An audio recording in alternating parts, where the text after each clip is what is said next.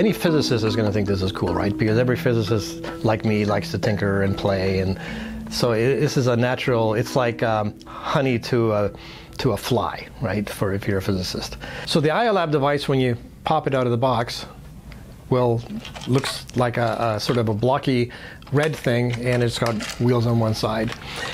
You'll notice on the back there's a little cavity with this thing that looks like a USB thumb drive. It's a USB powered radio transmitter, and the radio in this thing talks to a similar radio which is inside this device. So basically this plugs into your computer, it talks to this thing acquires data, sends them to the computer, and your computer can display them and analyze them in real time. So there's no time delay between when you move something and you see something happening on the screen.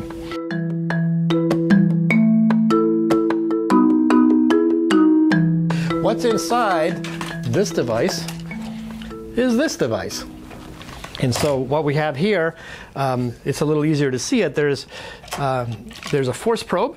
That's what this little bendy piece of metal is actually. It's something that's holding a magnet over a magnetometer on the bottom of this thing. As this thing moves a little bit, the magnetic field changes, which we can record, and the amount of that motion is proportional to the force. So you can calibrate this so that you can measure the force by just reading out that magnetometer that's on the circuit board. There's an accelerometer, which measures acceleration in 3 dimensions. There's a gyroscope, which measures rotation rate in 3 dimensions. There is a magnetometer, which measures magnetic field very, very accurately in 3 dimensions as well. Atmospheric pressure, this will measure. You can put this in a baggie, and you can seal the baggie, and you can squeeze the baggie, and you can see the pressure changing, or you can then put that baggie in a tub of water and shove it underwater, and you can see the pressure changing with depth. You can measure light intensity. That's a lab that we just did last week in my E&M class. It's very, very sensitive light meter.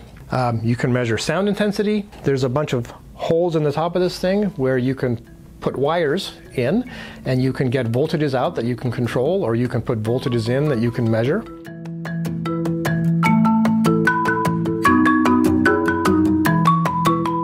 The nice thing that we've discovered about this is that they're exceptionally well made, which is a good engineering, and so basically the students that use these in our labs use them on tables like this all the time, and a very common sound I hear is this sound.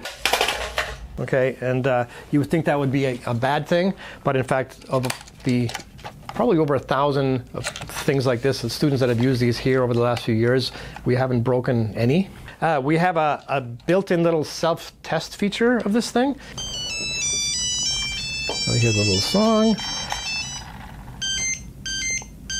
Okay, so what I just did, as I was playing that happy little tune, I moved it around so that all of the sensors inside would have some data that was changing. So I jiggled the force probe, I jiggled the wheel, the accelerometer, and all the other things would have their measurements changing just a little bit because I'm moving this thing around. Once it noticed that it got good data from all of the sensors, it plays a happy little sound.